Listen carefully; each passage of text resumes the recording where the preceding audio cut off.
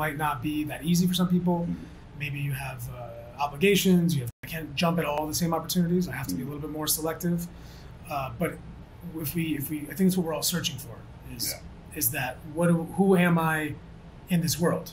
Not just who am I, me as a person, you as Justin, me as Emilio, or me as a vet, you as a vet, but in this society that we live in, this community we serve in, that we operate in, what am I doing?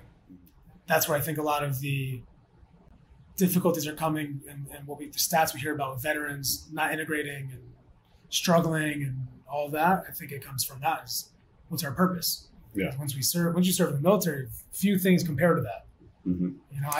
Yeah. Well, you said it. I mean, and that's the thing when you're in, and this has been an ongoing theme that we've talked about with, and every guest we've interviewed has echoed the same sentiment, is that when you're in, you have purpose